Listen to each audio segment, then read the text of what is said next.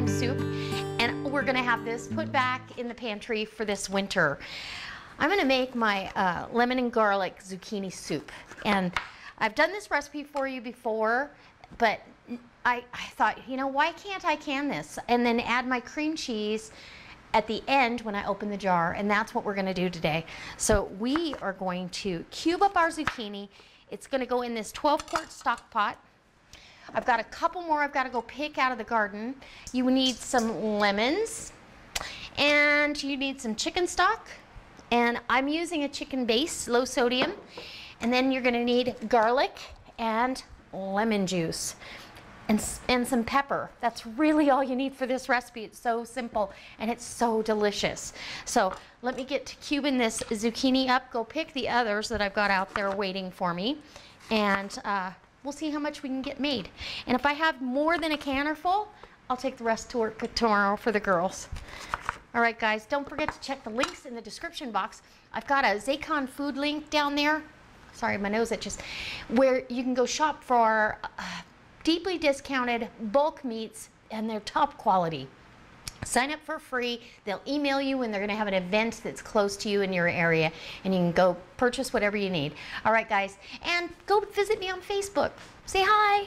All right, I'll be right back. All right, so we've got a pretty full, this is probably, I'm guessing, 10 quarts, maybe 9 quarts of zucchini, and I had 2 yellow squash in the refrigerator that I needed to use. I picked those the day before yesterday. Gotta use them up. So I'm gonna go ahead and get my chicken base in here. And you want it to cover the squash.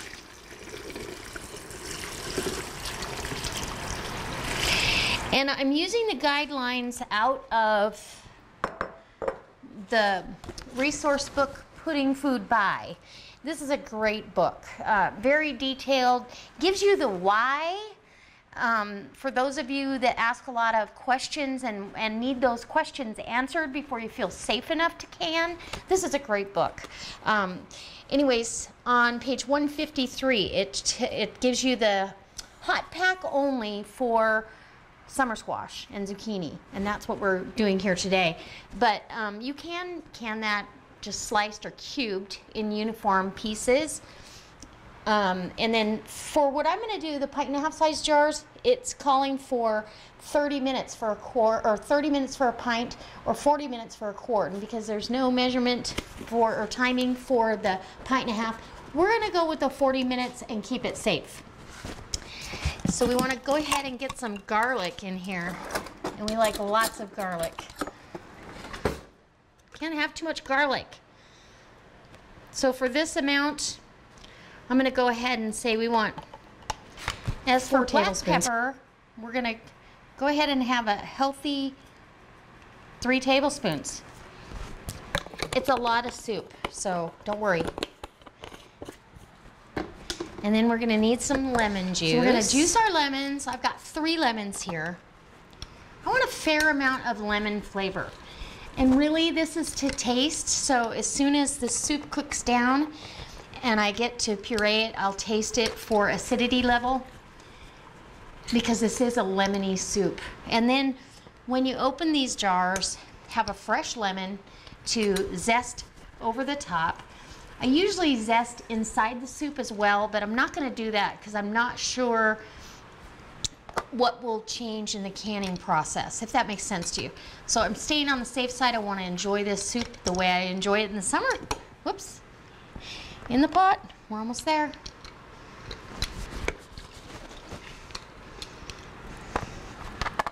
So I'm going to give it a little bit of extra, maybe 1/4 of a cup. So probably 1/3 of a cup total, because these were not real juicy lemons.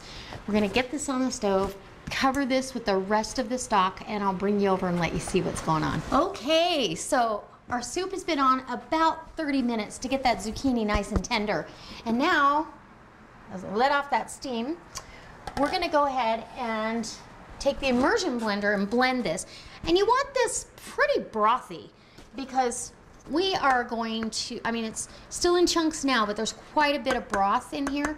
And we want it that way. We want it to be brothy, if that makes sense. So let's give it a whack. I did want to tell you that all total, I had about 10 cups of stock. So now it's time to taste test. It's really, really hot, but I've got it the perfect consistency. It's nice and brothy, but I want to taste for lemon, pepper, and garlic, and make sure it feels like it has enough salt. I don't over salt if I can help it, so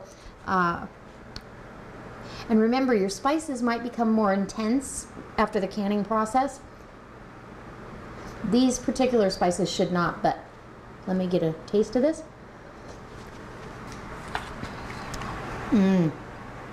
Oh, I love this soup. Oh, it is perfect, absolutely perfect. So that 1/3 of a cup of lemon juice, yum, and the garlic, it's so good. And you can taste both of the squash, actually. I can detect a little bit of that yellow squash as well. So I'm gonna bring you in close. We're gonna fill these jars and get it in the canner, and then you can really see the consistency of how thin it is. All right, we're ready to start filling our jars, and then take note of how much of a liquid this is. And when we serve it up, I will add cream cheese to this because that's my recipe. So it's absolutely fantastic, and of course I'm making a mess. That's why there's a towel down. And you want a 1/2 inch of headspace, and you don't have to debubble real liquidy stuff. I kind of, you know, will take the jar like this, but there's all the bubbles are going to come to the top. Grab another jar for the next, and I've got those in a sink of hot water, very hot. And now I can take my vinegar, I dip my napkin in vinegar. Oh, this could use just a tablespoon or so or more. And wipe the rim of your jar. This is your last chance to check for any nicks. I like to get that, double check that. Go ahead and grab a lid that have been soaking in hot water and a ring.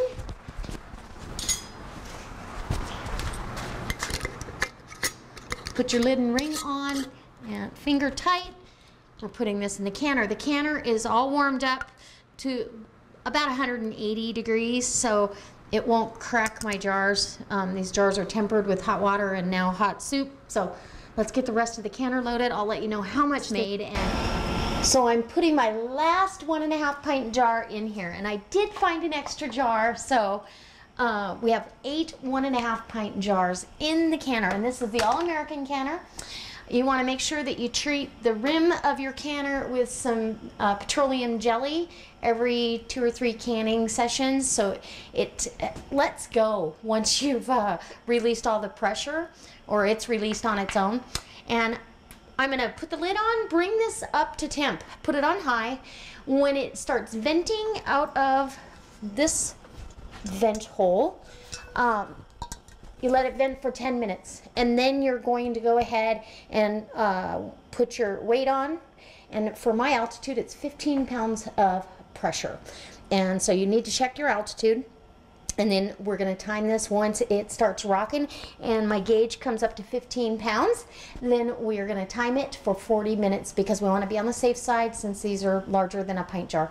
All right, guys, I can't wait to bring it back out of the canner for you and let you see what the end result is. And we've got some left over for lunch tomorrow. So it's a great canning session. All right, guys.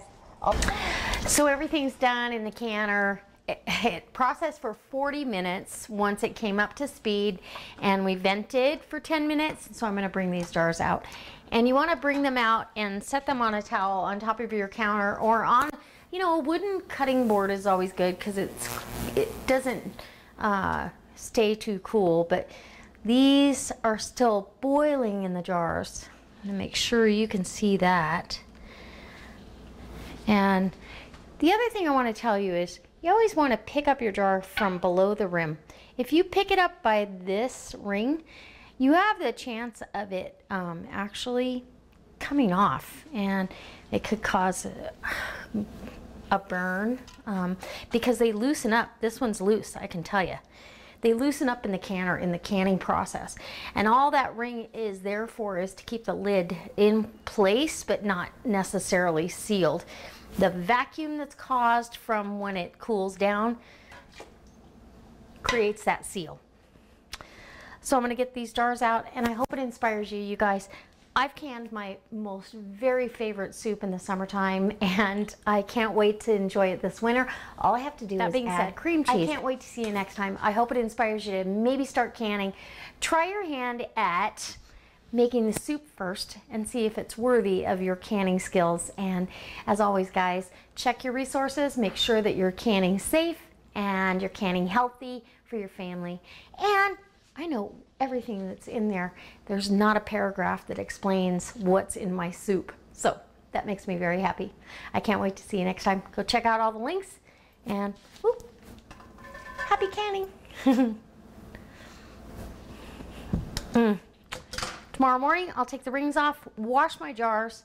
You don't necessarily have to do that after a water bath, but during this process, stuff comes out of your jars. Even though my water is clear, you want to make sure that you wash your jars really good, take your rings off, make sure you have a good seal, and then label them. And you're good to go. Put them in the pantry. And you don't have to go shopping. All right, guys. Bye.